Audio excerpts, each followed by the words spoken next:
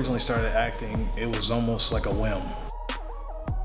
I was playing basketball professionally overseas for a while after college, and a couple of buddies of mine were doing commercials, and I would see them working out with me also playing basketball, but they were on TV all the time, and I asked them, like, how did you guys get into that? And they were like, you got a good look, you should try it out too.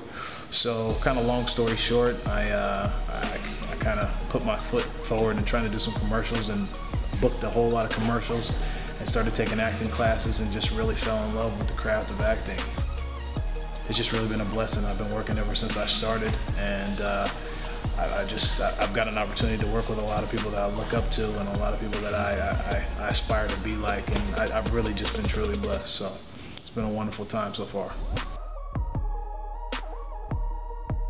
What makes a woman sexy to me? Well, I would definitely say a woman with a great sense of humor. That's always sexy, when a woman can appreciate your sense of humor, and she can laugh at herself and not be too serious, and great smile.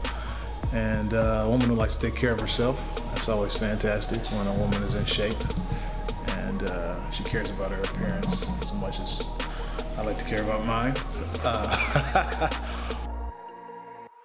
What is the definition of a gentleman? I would say, first of all, a gentleman has to know how to treat a woman, and definitely has to command respect and be the type of person that I think other men would aspire to be.